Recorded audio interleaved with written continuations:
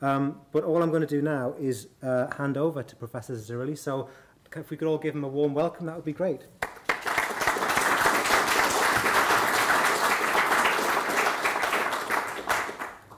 Thank you, Paul. Thanks a lot. Thanks for inviting me, and it's nice to be here with you. I may not have time to address the questions that are of most interest to you, but I'm going to touch on it at any rate. I am going to draw a little bit from When the Body Becomes All Eyes, just as a starting point. And by the way, I don't need to be called professor. I'm not teaching now. I'm a director, performer. I run my own small theater company, and I've left full-time teaching in the academy about 5 or 6 years ago to pursue my artistic work exclusively. And what I do, basically, I use martial arts, and I've used them for many, many years in training performers. And that's where my focus is. I was fortunate. I'll just mention that I was very fortunate with my Kalaripayattu training. I've also trained in Tai Chi and had experience in other martial arts as well. But I've really focused my work with the martial arts on transferring and translating its principles and elements toward the work of performers, actors and dancers. And so I will be giving a few examples of that later. So just a brief methodological overview that does draw a bit from When the Body Becomes All Eyes. One way of examining martial arts is as one of many forms of embodied cultural practice, through which body-minds, modes of knowledge and types of knowledge, powers, agency, as well as selves and identities are repositioned and reformed. That is, through the techniques and discourses that constitute such practices and the environments in which they are taught, certain repositionings and reformations develop. Given the inherent complexity of any kind of embodied knowledge, practice or knowledge, my own research on embodied practices has been decidedly interdisciplinary and necessarily utilizes historiography, sociological, anthropological, ethnographic techniques, as well as an emphasis, especially in my most recent work, on phenomenology and a specific branch of cognitive science known as dynamic systems theory. I'll be touching on this. Even in the length of a keynote, I don't have time to go into near as much detail as one would always want to. Now, as many of you will know, as discussed by Mauss, de Citeaux, and Bourdieu, everyday practices, such as walking, driving, hygienic practices, often become habitualized and routinized. And I've always differentiated these kinds of embodied practices, the kind of everyday that become habitualized and routinized, from the more specialized, more virtuosic forms of embodied practices, like the martial arts, performing somatic practices, whether that's someone who is working with Pilates or massage therapies, or a surgeon.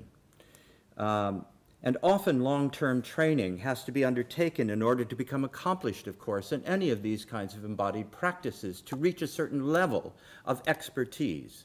This is a given. So extraordinary time, energy, and resources are often invested by both the society and culture, occasionally, and sometimes not, as well as by individuals in these forms of specialized training, by means of which it's possible for personal, social, ritual, and/or in some cultures, cosmological realities to be created and enacted. This is always, of course, context-specific. Because embodied practices are not things, but an active, embodied doing, they are intersections where personal, social, and cosmological experiences and realities can be negotiated, and often are. Again, it depends on the context as to which of these and how much of these multiple realities are addressed in any specific context. And to examine any specific type of embodied practice is to examine multiple sets of relationships and experiences. A practice, therefore, and any embodied practice, is not a history, but practices always exist within and create histories, plural. Because there may be two practitioners who are doing things differently. They're creating two different histories. Likewise, a practice is not a discourse, but implicit in any practice, its structure and the specific techniques through which a particular body-mind is shaped are multiple discourses and at least one, if not several, paradigms through which the experience of practice and the techniques can be reflected upon as one practices. Now, following the work of Paul Connerton, martial arts, somatic practices, meditation, and performance may all be considered as forms of what he calls incorporating practices, through which the body-mind forms of consciousness and therefore experience and meaning are culturally shaped in its actual practices and behaviors.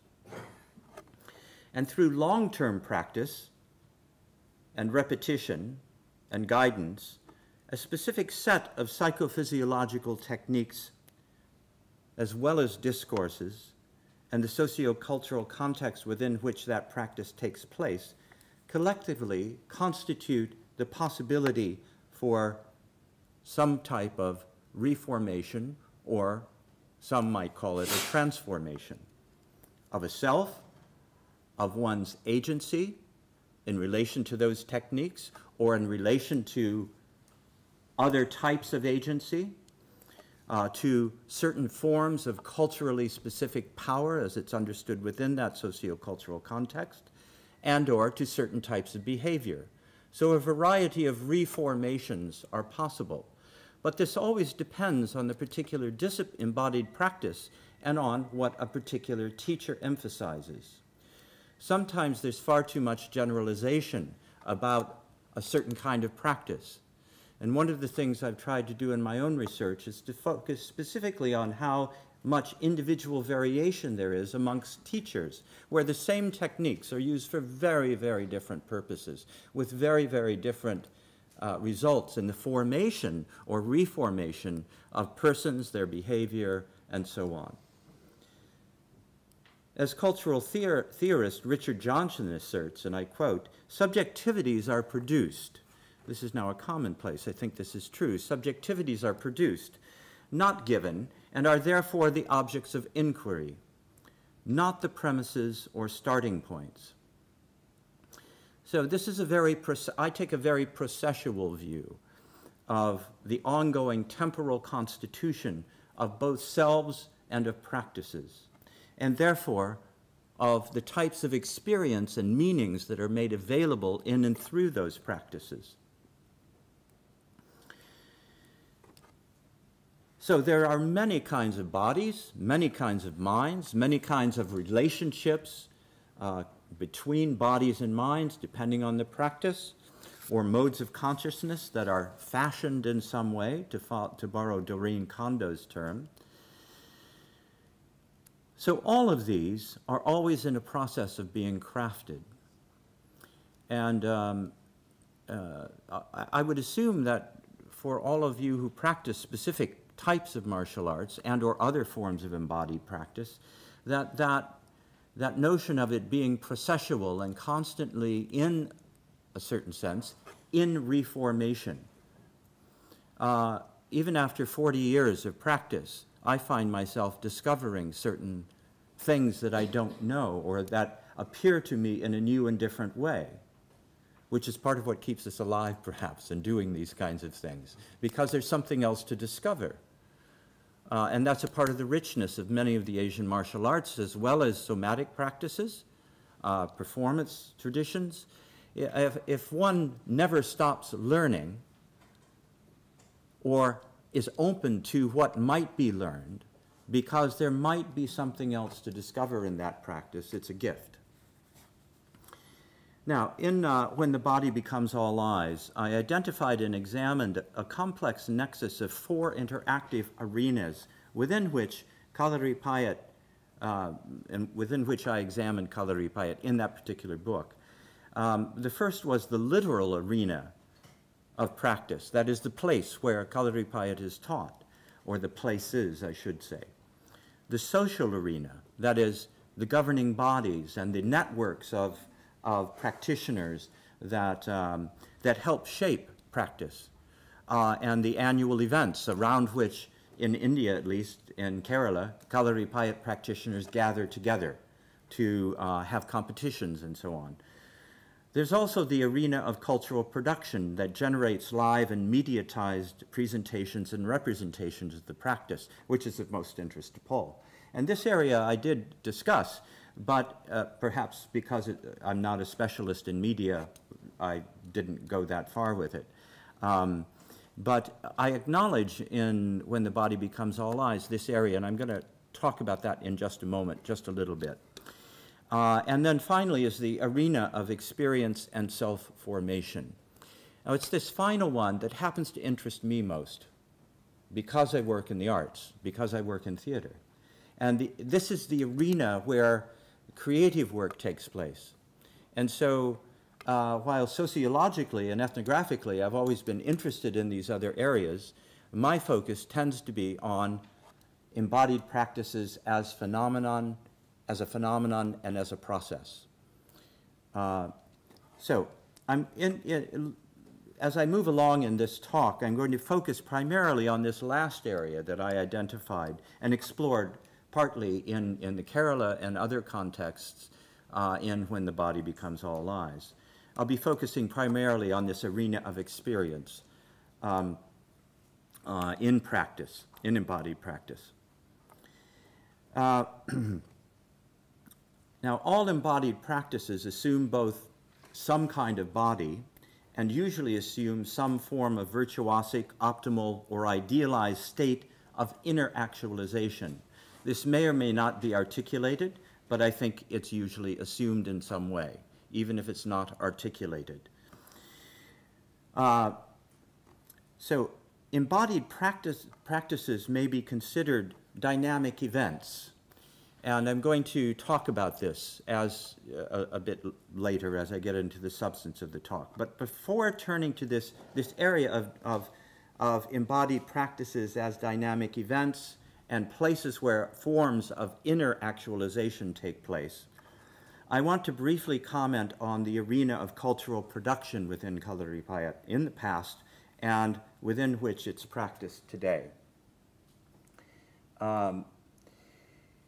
Now, one of my earliest publications that I doubt anyone here has read is a two-part article that was published in a journal called Sangeet Natak in India called From Martial Arts to Performance.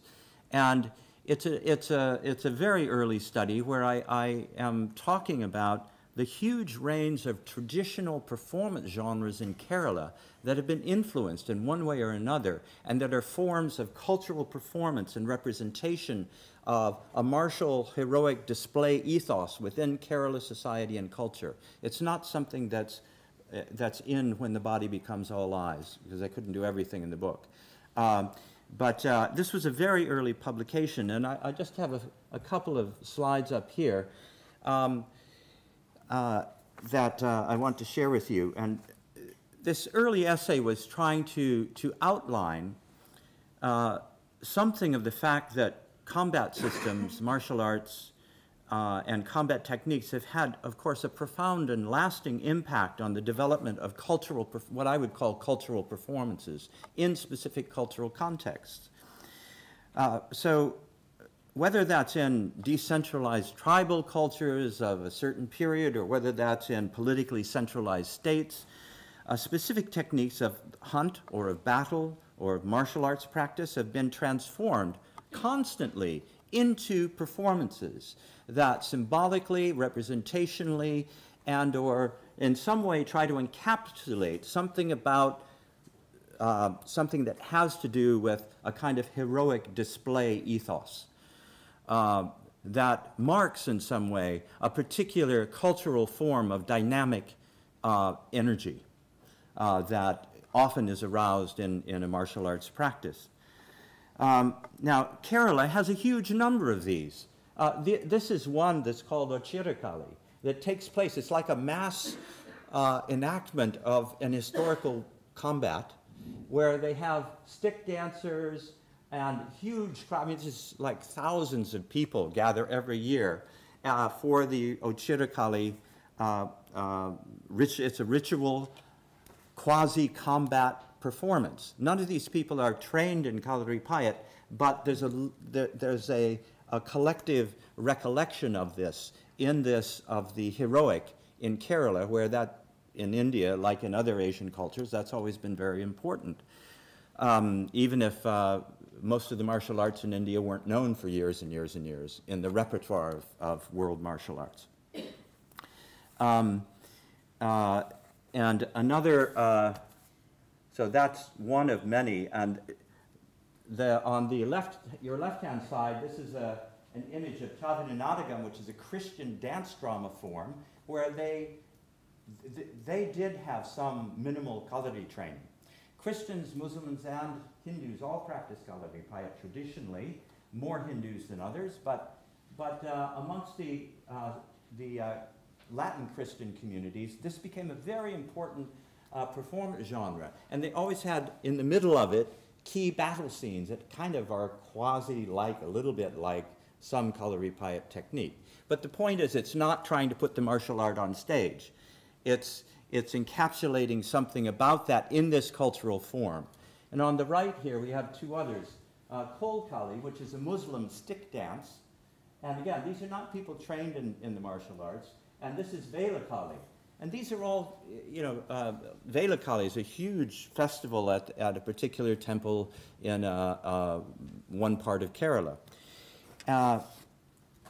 So just one other slide here, and that is, this is from Kathakali dance drama. And Kathakali dance drama was heavily influenced by Kalaripayattu in terms of its preliminary training. So this is a great king who, at a particular moment when he's revealing what's called Raudra, which is a furious internal state. And I've written about this at length, and it's a fascinating encapsulation and cultural interpretation of a state of awareness and consciousness of somebody who's going to kill someone. And sometimes we don't necessarily think about the reality of martial arts which are intended to kill. And in Kerala, this is very, very clear, because in Kathakali dance dramas, the titles of plays are things like Kichikavadam. It's the killing of Kichika. In English, they used to translate this in the late 19th and early 20th century as the death of, which is like very, you know, it's like somebody dies, okay. No, it's the act of killing, which has a lot to do with, resonates with all kinds of markers in Indian culture, and South Indian culture in particular. And so this is a very key kind of point about how these traditional performance genres, you know, tell us a lot about the martial tradition itself and how they are embedded in a specific cultural context. So a part of what I want to do is move on to more recent kinds of, so there's this very long history of performative manifestations of either the martial art itself, where it becomes, so to speak, spectacularized through public displays. And this is normal, I think. You know, again, militaries are always displaying themselves in our cultures. You know, you have the big, you know, in China or in Russia, and tanks rolling down the street. And this muscular form of spectacularization of the ability to kill is a part of what is behind this. That part of it doesn't interest me personally because I'm a pacifist. And so, but I find it interesting to look at these issues. So this was in 1983 in Palghat, Kerala, when I have no idea of whether they used to do anything like this before Bruce Lee movies, but doing these, you know, something like this, jumping over 3 of your Kalari mates and breaking 3 clay tiles, which roof tiles. This becomes one of the popular modes of spectacularization when you're doing a demonstration of martial arts techniques. And it's difficult to know whether how old that is. But what I want to do is just visit briefly with about this notion of spectacularization.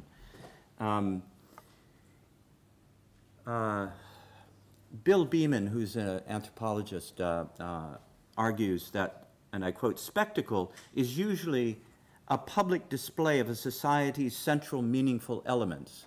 And I think that's what these spectacles do. As John McAloon observes, spectacles must be of a certain size and grandeur and give primacy to visual, sensory, and symbolic codes. They are things to be seen. Hence, we refer to circuses as spectacles, but not orchestral performances. We usually don't think of them as spectacles.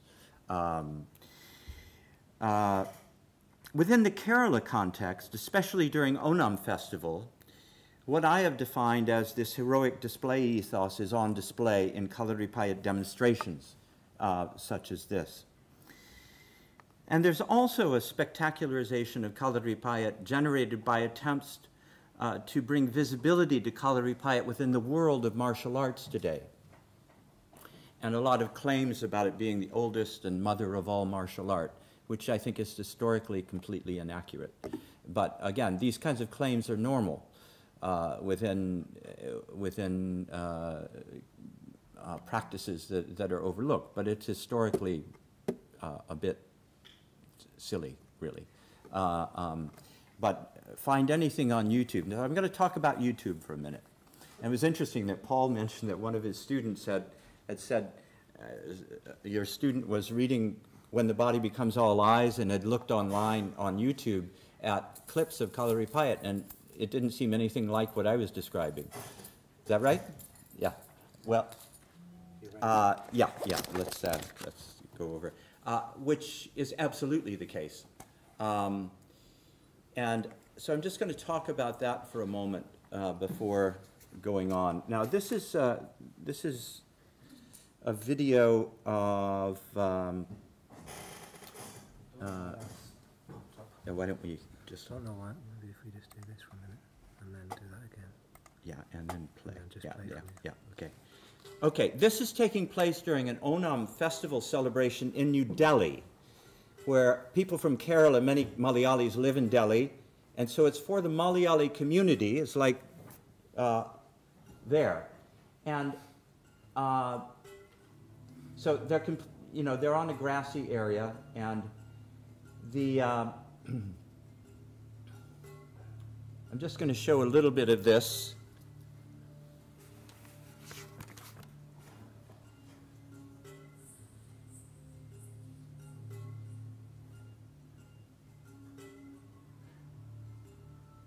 Now, this is a particular pattern or technique that is done slowly, It is a worshiping of the deities of the Kalari with the body. And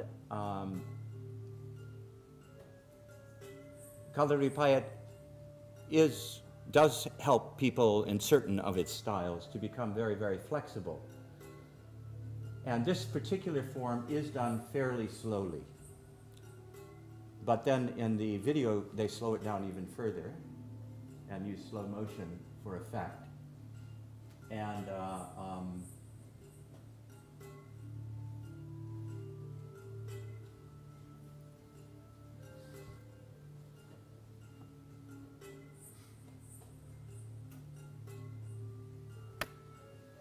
now, it's not so much that I am, yeah, it's the work with weapons that I'm going to call your attention to.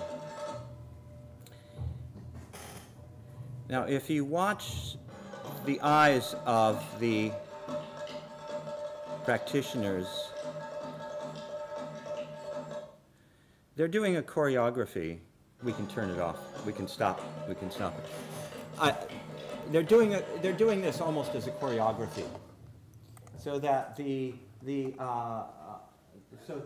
earlier exercise actually, this group, especially the woman, she's very good. She has very good form and very good kind of internal. I would say she has a very clear internal connection to what she's doing. But as soon as you get into the weapons work, it tends to become, in this case, a kind of choreography that's quite surface, where the potential for lethal force is just not present. Now, I'm interested in lethal force, even though I'm a pacifist, in relation to the exchange of energy when I'm practicing, as long as nobody gets hurt. And so that's always part of it. Because actually, and so most of the things you see on YouTube have been, in a certain sense, choreographed for a mass audience and spectacularized, and you don't see the kind of inner work that's going on in weapons practice as well. And so I just wanted to mark that, because I think it's an interesting phenomenon. And because, I would say, this tends to, it can lead people in certain direction. For example, individuals become extraordinarily flexible with Kalaripayattu. There's a straight leg kick where, you know, once upon a time, when I was at a certain age and didn't have bad arthritis, you kick your leg up and it comes all the way up to the shoulder. And it's done very, very quickly, and it's very light when it's done properly, and it's really quite striking. But again, what's the inner relationship to the energetic lines that are a part of the inner actualization of one's relationship to the physical body? So this is saying, sometimes in Kerala, the body, in Kalaripayattu practice, the body should become like a rubber band, you know, that flexible. And you see that among young practitioners. And that's wonderful, but sometimes that becomes the goal. That is, how flexible. And here, yoga is the same way. Because in certain kinds of yoga practice, it becomes like gymnastics. And it becomes a choreography rather than something that is mediating between the inner and the outer. Now, when I use inner and outer, I'm not trying to be a dualist. But these things mark our experience, and I think we need to talk about them. So even though I often engage in discussions of the inner dimensions and the outer dimensions, recognizing that in good practice, we're working at erasing that kind of inner-outer. But the thing is, there are outer dimensions to a practice, and there are inner dimensions to the practice. And so I'm going to focus now in the body of my talk on these inner dimensions of practice. And we can always have a conversation further, Paul, about, you know, some of these other cultural formations of Kalaripayattu. So I'm going to shift gears here away from the spectacularization to that side of these practices that is of more interest to me at this point, which has to do with sensory attunement, using practices, embodied practices, to gain, to come into a place of very, very subtle sensory attunement and awareness. Maurice Merleau-Ponty wrote the following: "Sensing is this living communication with the world that makes it present to us as a familiar place of our life. The perceived object and the perceiving subject owe their thickness to this sensing." And Tim Ingold wrote recently, "To be sentient is to be open to the world." And I think this quotation is one I'll tease out a bit. "To yield to its embrace and to resonate in one's inner being to its illuminations and reverberations." The Latin sentire means to feel. To be sentient is to be open to feeling, to be sensing and thereby experiencing a world. Now, I don't necessarily mean emotion when I'm talking about feeling. When we move into certain forms of theater, we start touching on things like emotion. Specific sensory and experiential worlds are potentially opened by long-term, in-depth practice of meditation, martial arts, somatic practices such as massage, and acting and performance. And within many approaches to embodied practice, there exists the potential to gradually elaborate or unfold a certain complexity or thickness of sensing, a thickness of sensing that constitutes the living world or the potential living world of that practice. There is available, if one attends to it and opens one's awareness to it, the experience, an emergent experience. I'm not going to try and define that, by the way, and I may talk about that if I have time, I may not. So the question I ask is, how does one learn to be sentient? And I ask that as a teacher of both martial arts and of acting. How does one learn to be sentient? To learn to be attentive, to bring into, what is it we're bringing into the foreground at any particular point? What's remaining in the background? How do we negotiate this territory between foreground and background in what we are doing? It's something we do, of course, in martial arts. It's something we do in acting. There are different qualitative dimensions, so I'm not trying to reduce these things to each other, and I'll be clear about that in a moment, I hope.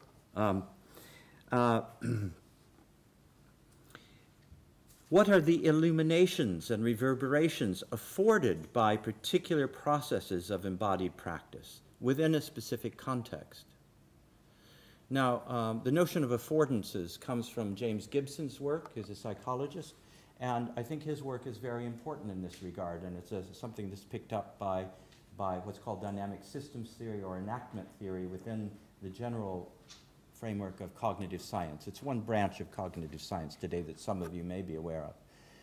And this branch I find particularly useful in thinking through certain issues, because the notion of affordances is about what is afforded by in a particular context.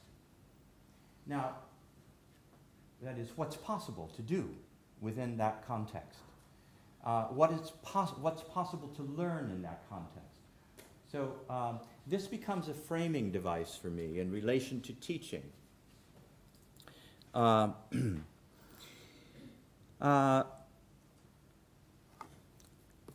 going to step sideways for a minute, not literally over here somewhere, but I'm going to play an audio recording of a performance by Patricia Boyett of the very last section of Samuel Beckett's play, Rockabye. I know many of you are not from performance, So I thought I would have something for you to engage with that is performative. And Patricia is a professional actress. We're the same age. She and I have worked together extensively on Samuel Beckett's shorter, later plays. And I'm going to just give you a brief context about this particular play. This is a 30-minute play called Rockabye. It possesses what I would describe as a unique form of iterative ambiguity or shattered language, like many of other Beckett's later plays. And Patricia Boyett she's a woman sitting in a rocking chair, being rocked. She is not rocking herself. I want to make that clear. She's sitting in a chair. So if this is a rocking chair and I were Patricia, you would see that my feet are off the floor. And over the 30 minutes, she's seated, as you see her, in black costume, and she is being rocked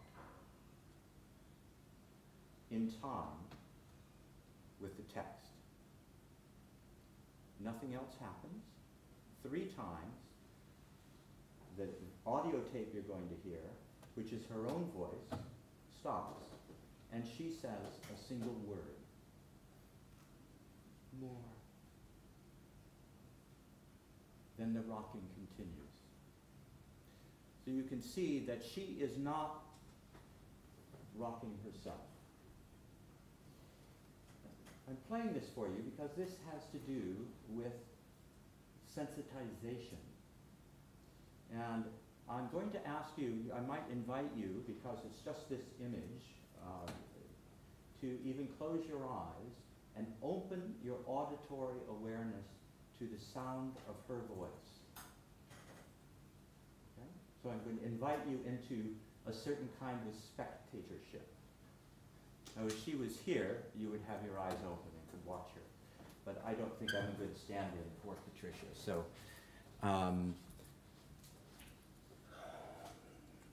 one just other little note. So she's listening to her own voice, which is pre-recorded. And yes, there's lighting from the side here so that it looks like there's a window next to her. So I'll just play this for you.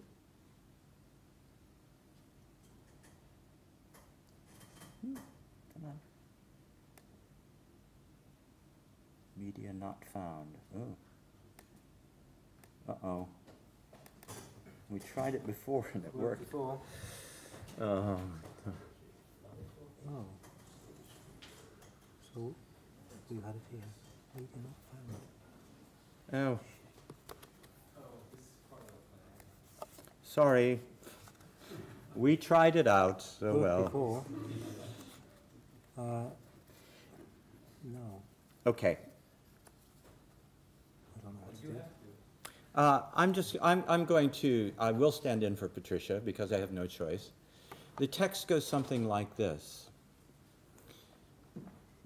So in the end, close of a long day, she said to herself, whom else? And it goes on. I think I'm going to do a different Beckett text that I perform because that just doesn't quite do it.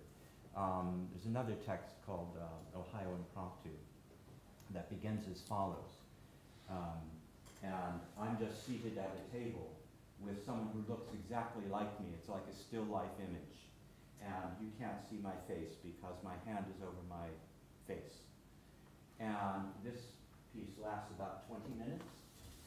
And it begins, I'm reading a book to this other fellow who's sitting here, who looks like my twin, okay? Who is this? It's never explained. So, this is the way the text goes. Little is left to tell. In a last attempt to obtain relief, he moved from where they had been so long together to a single room on the far bank.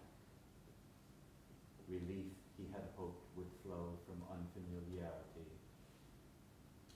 Unfamiliar Now, you will notice that I'm using a reduced vocal inflection, and I'm not using my everyday voice. Beckett's later texts, he asked that these be performed without color. These are very difficult things to be able to do performatively and to do effectively. Now, the reason I was going to play you a bit of rockabye is because it's about her death. Ohio Impromptu is also about death. Many of Beckett's plays revolve around issues of death. And I think that I think it's useful at a martial arts conference to bring up the issue of death, because it's central to theater as well. The thing is that in theater we're often working with performing things that get people to reflect upon issues about our mortality and our place in the world.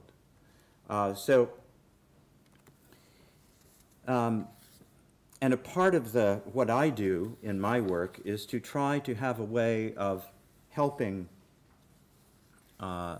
actors to work with the notion of an inner animation that comes out of work with martial arts, with what in Kalaripayattu and India is known as prana or pranavayu, and ki or chi in the East Asian martial arts. But there's always some notion of animation, and this is something we find in cultures throughout the world, of course. And it's the notion of life force, of what is it that is the essence that all of a sudden it's gone, and we are no more. And this is one of the great things about working in theater. You know, you're dealing with these issues, if you wish to, a lot. And I find it very refreshing to do so. This is a quotation from a note written by a future cadaver donor to a medical student that Rachel Prentice quotes in her very interesting book called Bodies in Formation. It's an ethnography of anatomy and surgical education that was recently published. I think it's an interesting study because, again, I'm reflecting with you on formation, and she's reflecting on how surgeons are formed. And again, I just had surgery a couple of months ago. I had an incisional hernia from having had cancer of the bladder 10 years ago. And so I've had all kinds of surgery, and I sure as hell hope that the surgeons that operate on me are virtuosic in their embodied practice. And she writes about how they're being trained. And that's quite fascinating, I think, to think about how surgeons are trained. Because they're using scalpels. They're using instruments that could kill us, and that do sometimes, unfortunately. And so this is the great Rembrandt's The Anatomy Lesson, of course. This is all staged, by the way, speaking of representations. This is a complete staging. This isn't actually what would have happened. It's Rembrandt's rendering of an idea of an anatomy lesson in 1632.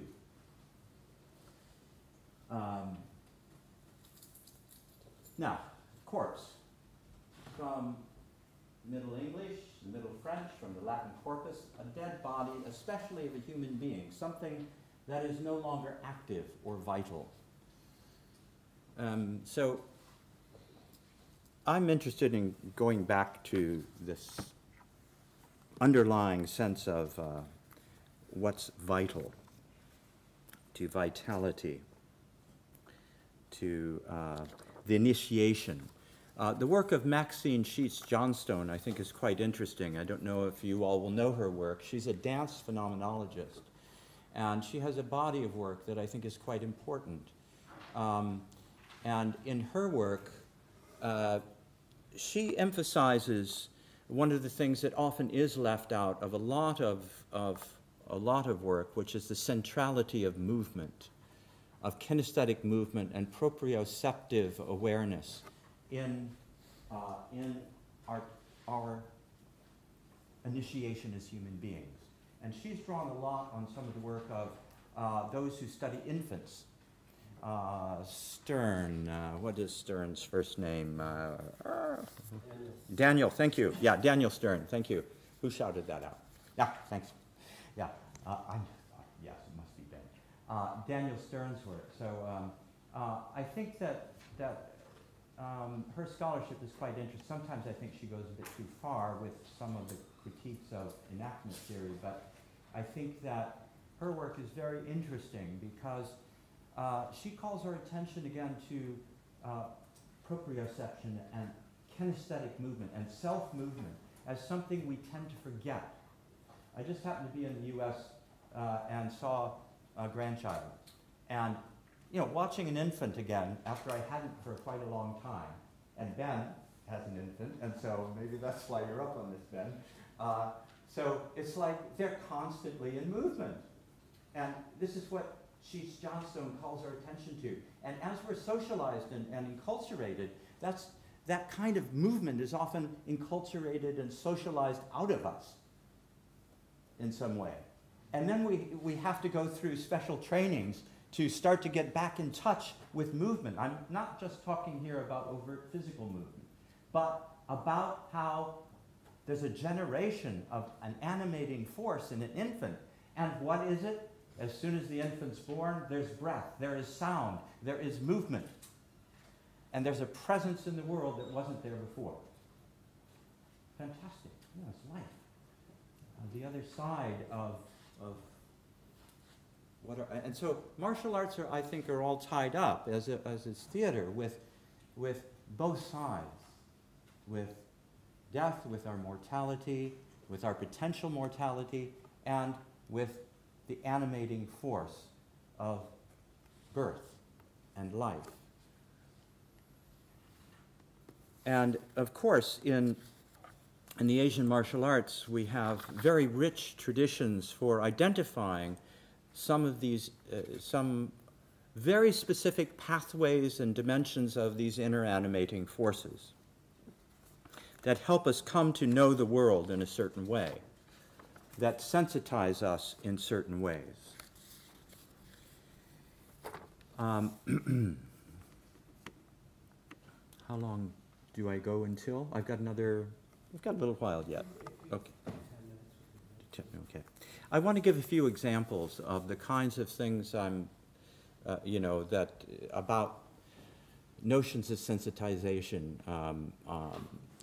It's something I've been writing about quite a bit, and I'm just going to give a few examples, practical examples, and talk about them, and why I think they're important. I think what I'll do is start from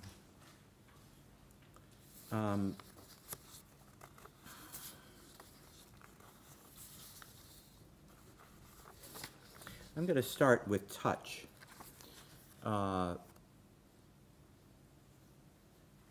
In a recent book called Touch, The Science of Hand, Heart, and Mind by neuroscientist David Linden at Johns Hopkins University, he says the following: touch is not optional for human development. He's talking about infants.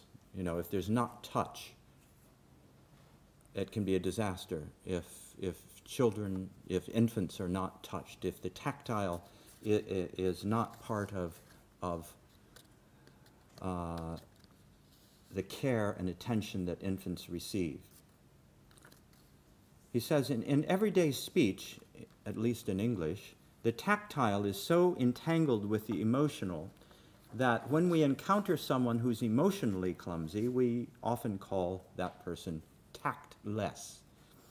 That is, that person lacks touch. Linden reports, and those of you from other cultural areas could comment on this, of course. He says that we find similar assumptions in Indo-European language groups, that is, that emotions are called feelings, not sightings or smellings. I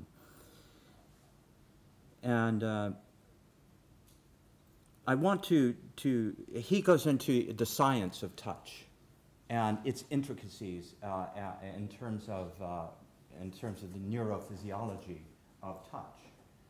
And I think this is quite important because, you know, it helps us to understand some of the ways in which subtle sensitivity arises. In Kalaripayattu practice, in the main style that I practice, which is from Govindikutinai, or the CBN. Kalaripayattu is usually done barefoot. I'm on a carpeted surface, so I'm going to keep these up. So the lion is a pose that's like this. And when you move forward into another lion, you're sliding the foot on the floor.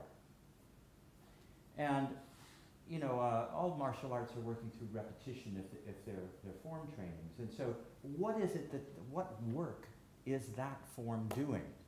And how does a teacher, through the discursive construct of their pedagogy, do they call attention to certain aspects or dimensions of the subtlety of the practice? Or, as in my own training in India, you're just left to your own devices, and if you're fortunate, you discover something and you become virtuosic. That's the traditional way of teaching.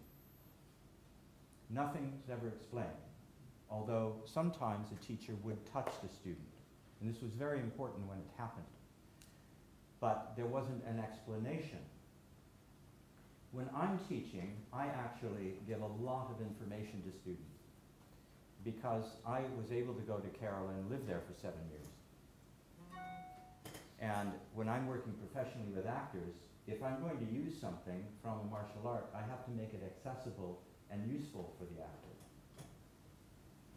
And I feel a professional responsibility as a theater director to make sure that what I do is accessible for performers and that they don't have to go to Kerala for 7 years if I'm going to use some of these techniques. So I articulate certain things. Now, you know, some people might, giving away secrets. These are not secrets.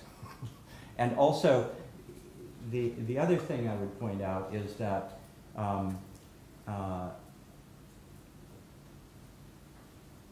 this does not, if I articulate something, the individual has to have a certain kind of experience and actualization that triggers. I'm not saying it is this, but when I'm teaching, I will give instructions like this after people have at least done a couple of days of practice. Sense the sole of your right foot. Focus is directly ahead. You're looking from Dantian, or from Nabi Mula in Malayalam, through the sole of the foot. As I slide the right foot forward, I sense the sole of the left foot. So you're driving the energy down through the sole of the foot, through both feet. Now, if you observe a really good practitioner of Kalaripayattu, that's what you will see. So somebody could say, oh, I'm giving away secrets. No, the student still has to do the work and still has to discover what that is in her body or in his body. So I teach very much as a Westerner, as somebody who's been brought up in the West, and I don't pretend I'm a Malayali.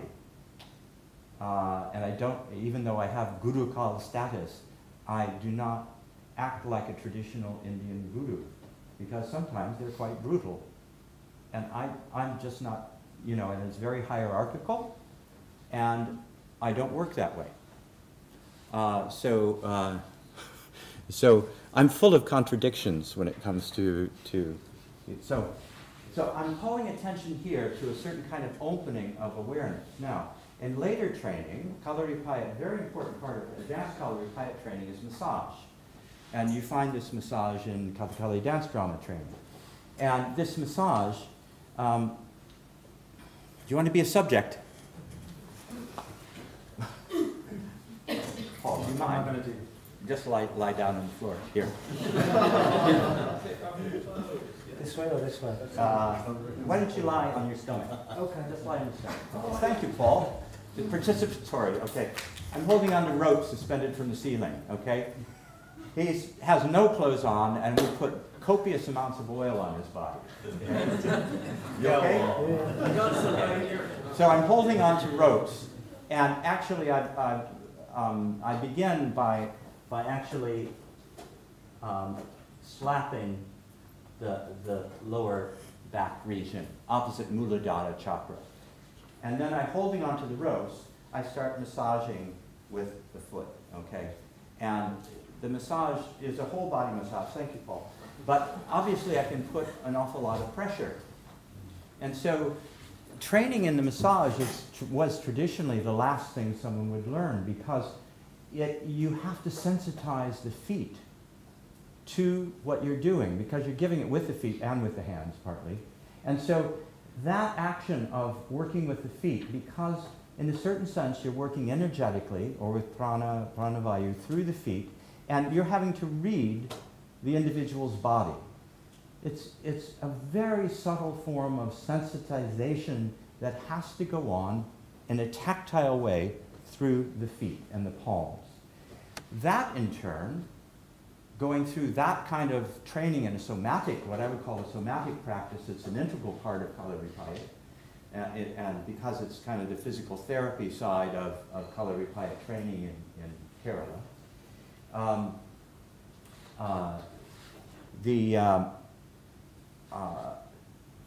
That is absolutely crucial to weapons work, because you're sensitizing the palms. In Kalaripayattu practice, weapons are held very loosely in the hand. They're not gripped hard, because that blocks the prana. And so a sword is swung very loosely, like so, okay? And so the hand is moving and the sword is moving in the hand, and it's the energetic connection that extends. And again, that's a commonplace in martial arts, that the extension of energy through the end of the weapon. But how does one learn that? How does one sensitize the palm to a place where that becomes palpable and where it's visible to the observer? So this is just some of the territory that I continue to explore, mainly now working with actors, but continuing to train people with Kalaripayattu, Tai Chi, and yoga. So I'm working on a book on kind of phenomenology of acting, but I'm writing a lot about, again, issues that are completely relevant to martial arts as well, which has to do with with how we direct our attention, but how we also simultaneously have an open awareness when we're directing our attention. So I hope this opens up a number of questions for the conference.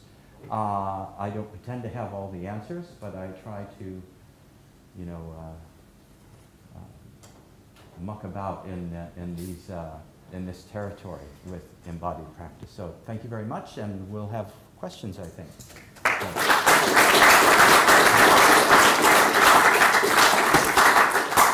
Okay, thanks very much. So we've got about 15-20 minutes for questions and discussion. Would anyone? Yeah. Okay, thank you, Philip. Yeah. Just a comment and a question, hopefully not getting too long, because I think it's a very deep and wide topic. The observation, the comment is, I'm glad you talked about the traditional and Western pedagogy. Yeah. Since I've just exposed last year in this conference quite the same topic in Kung Fu, so it's kind of helped me also my work toward that. The question. You talked about inner and outer, and how to sensitize the body to inner and outer. I'm interested into that topic, and how could you explain what's inner and outer to somebody who's completely tajuna of martial arts? By taking them through a process of an exercise. Okay, so in other words, let me give an example. Okay, when I'm training people, I start with a series of breath control exercises. Breath control, yeah. And so when I'm instructing people, these are exercises I didn't learn from my primary Kalari teacher. I learned them from a Muslim master in Central Kerala. When I'm instructing, he didn't teach me this way, but this is the way I teach them. Focus ahead through a single point. So I'm focused through that point with my external eye. At the same time, I'm looking from nabimula, through the point. Also, I'm using the inner eye, or the mind's eye, to follow the breath. So on an inhalation, if this represents my breath,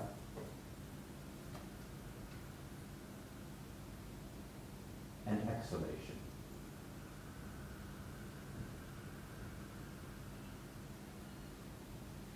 So, the best thing I can do to answer what I think I understood as your question is to give a practical example.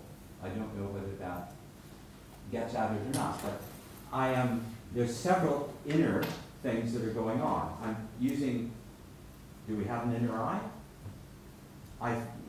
According to Colin McGinn, who's a philosopher, I would follow his analysis of this, and I would argue that there is, something arises when we do certain kinds of processes. This could be called the imagination, okay? But imagination in English is a really problematic term because we tend to think so visually.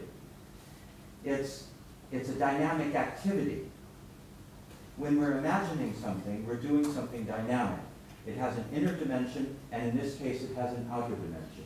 Because I'm looking ahead, but I'm looking inside myself. So I can't actually look with my physical eye inside myself, but if I do something, there may be a material, palpable, sensory awareness that arises from doing that over time.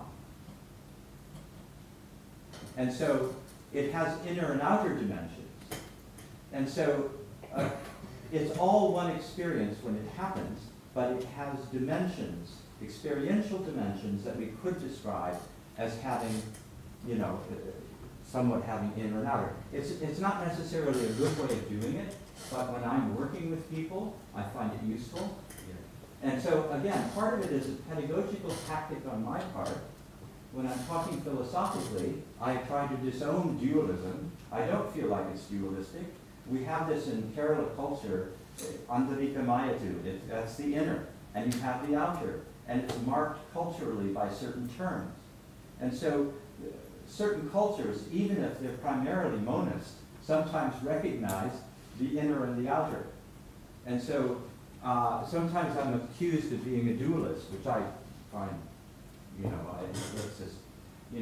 I try to be clear when I'm writing and contextualizing things to make clear that it's a tactical thing, the inner and the outer, and trying to recognize both.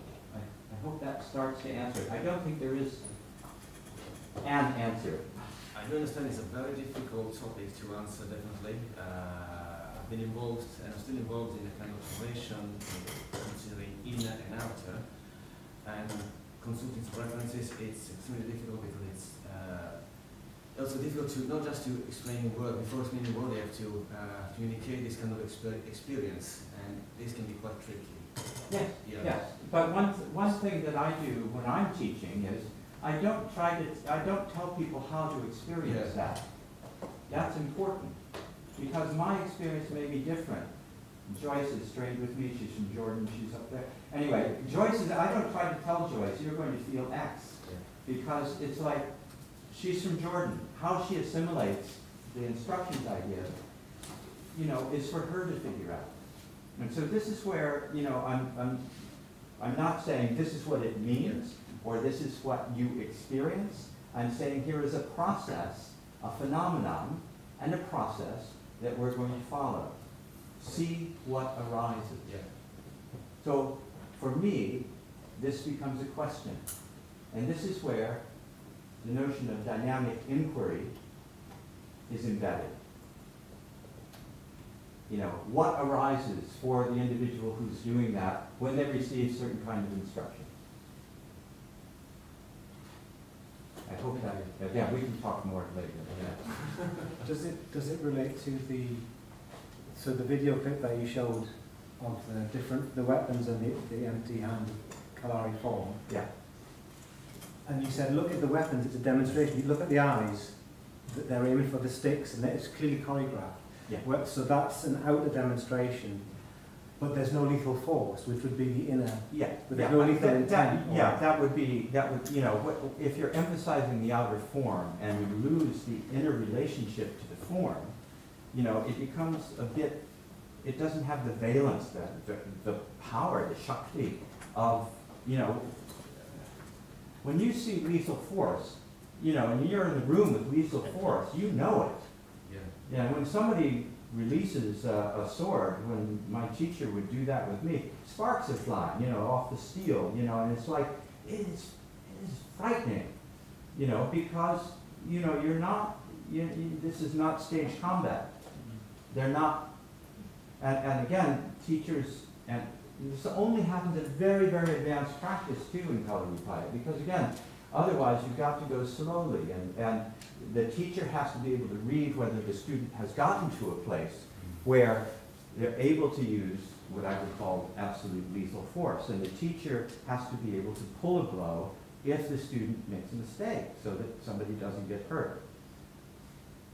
You know, and again, you know, that is the way Kalaripayattu is practiced. You know, sometimes, again, there's a lot of practice where you don't see that, and you don't see it in public demonstrations. Either because of, yeah, anyway, yeah. Yeah, could you talk a little bit more about your theater company and how you're incorporating the training? I'm particularly curious about whether you are taking a company through the art to the point where they begin to experience these differences between inner and outer. They begin to build the structure of the body in a truly useful way. That's the purpose of it, you know, and I try to do it very efficiently. So, you know, just before coming here, I was running a 4.5-day course for people who haven't done this work before. And is this a company you're working with consistently, or is it people who are just kind of coming no, from the Plan Arts Group, the theater company is, because we don't have state subsidy, so I can't have I'd love to have, if there's a patron around, who wants to support the theater company, welcome patronage. But the funding realities are such that, no, it's not a permanent group of people, but when I work, you know, I try to work, I use this work with actors. So last year I was directing in Norway. This is completely separate from my own company, but I was invited to go because the artistic director wanted her actors in Norway to experience this training. So the company of 10 went through the training with me over a 6-week period, and we applied it. And it's a nonverbal piece written by a Japanese playwright and author. And so I have a book or two you can read. I think they're probably in the biography. Yeah. About how I use, that's what I mean. It's like, Right. it would take me way too long to explain it, but I immediately try to get people, draw people's attention to, again, the nuances that are inside, the potential that's inside these forms. And so, again, it's a tactic on my part to help sensitize them and open them up in certain ways. Do you feel like they get it in Joyce, do Yes. you get it? Oh, yes. And by that I mean, you know, when you go study for 7 years, you get it in a certain way. Yes. Incorporate it in a certain way. And you don't, you know you can't give that in 6 weeks, but No. what can you give? Is it, Well, is it that's always the tangible? question, and so it's like, it depends on meeting someone. You know, I always explain when I'm very fortunate because I've never had to teach people who didn't want to learn what I had to teach. You know, it's like that's impossible with this kind of stuff. So if somebody doesn't want to learn, you know, like this unusual approach is if an actor came and just, you know, and thought this was barking mad, you know, that's going to do no good whatsoever. For whatever reason, people who encounter this work, if they find it useful, sometimes they want to do more. And if they don't, that's fine because they may have learned something, because actors often have multiple trainings, or I work with a lot of dancers. And so they already have a really strong sense of embodiment through their other practices. And that's the other thing. There's a meeting inside each individual of these multiple practices. And that's why I use Tai Chi and Kalaripayattu and yoga, because I don't want to reduce things to one specific form or style. And the Tai Chi does a certain kind of work that Kalaripayattu doesn't do, and vice versa.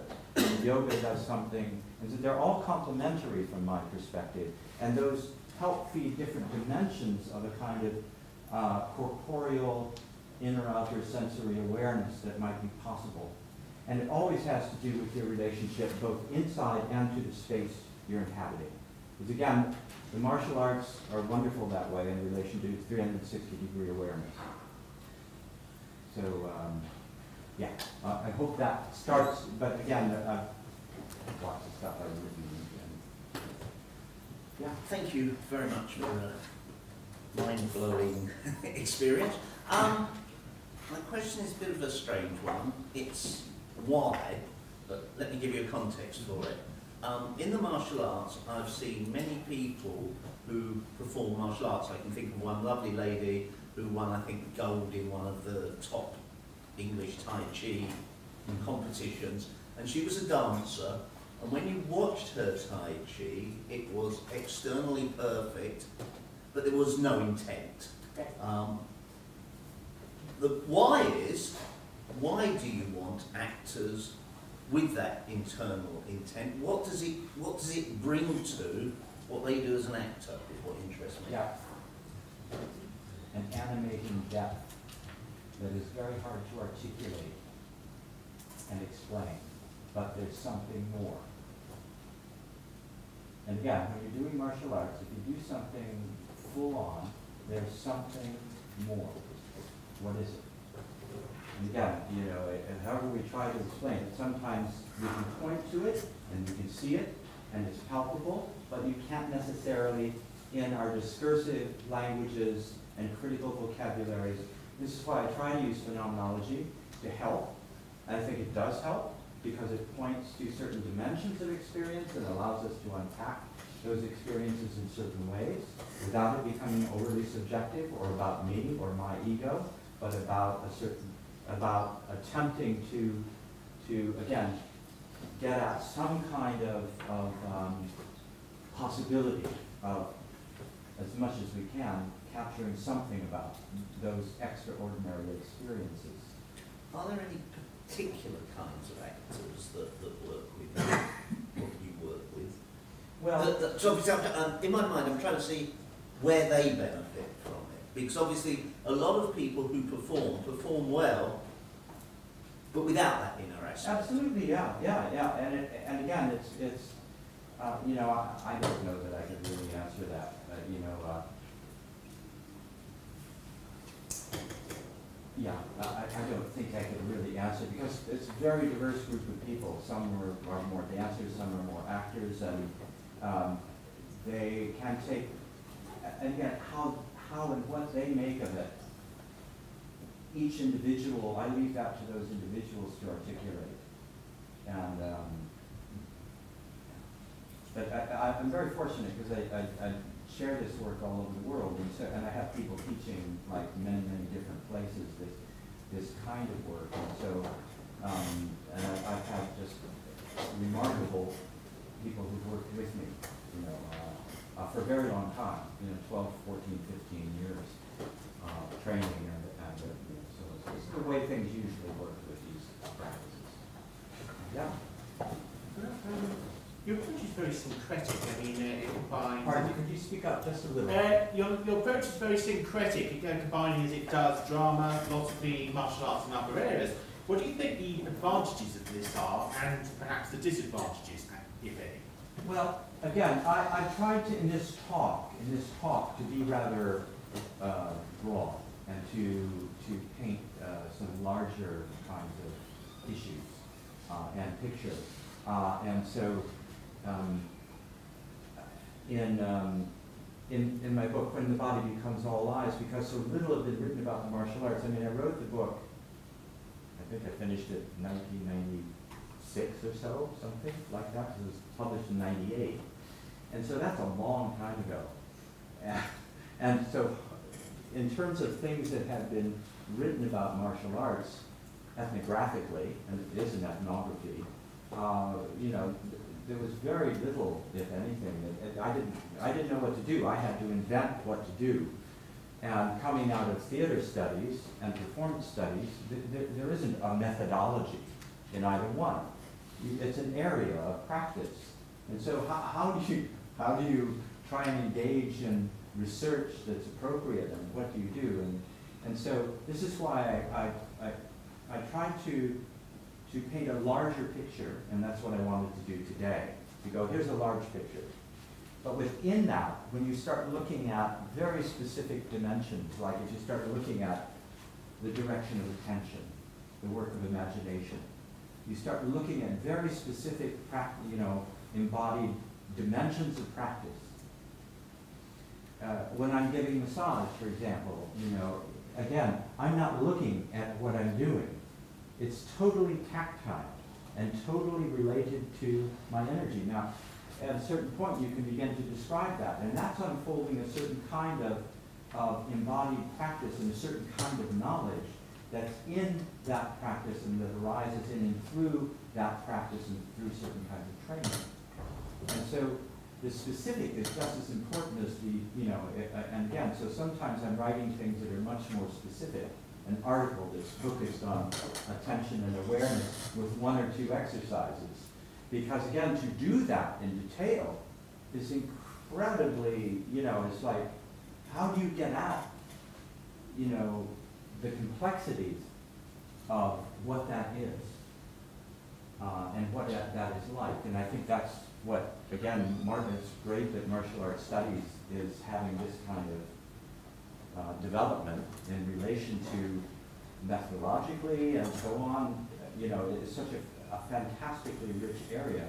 But part of my purpose today was to call attention to these parallel, along with them, because many martial arts have medical practices that go with them. And you have to understand, that was another thing for me. I had to understand Ayurveda and yoga to begin to understand Kalaripayattu, because those are the cultural paradigms that shape how Malayalis and people in India understand experience. I knew nothing about those. I mean, it took years of research to kind of, start to be able to understand it. So the complexities of all embodied practices, and trying to get a perspective that will open up a certain dimension of that. So I don't expect to be able to do that for everything, like with media. It's like, I'm going to look at Dr. Paul and others, really. But I can point to its importance and go, this is really important. And what's the relationship between the mediatization and the representational practices that help to frame these practices today and actual practice? There's also, in one of the Jackie Chan movies, which I'm sure Paul knows, that myth.